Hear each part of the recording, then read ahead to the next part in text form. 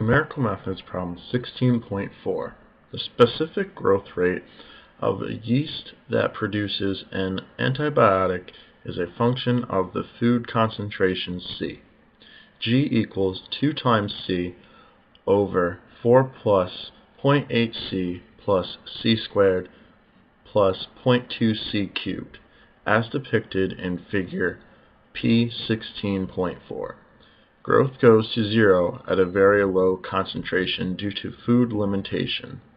It also goes to 0 at a high concentration due to toxicity effects. Find the value of C at which growth is maximum. So, here's the equation that the problem gave us. And to find the maximum of the equation, we can use the golden ratio search.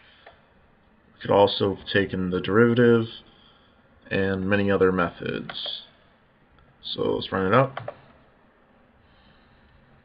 We're approximating our maximum right there, and our maximum is at C is equal to 1.5, and our maximum amount is 0.3696 growth.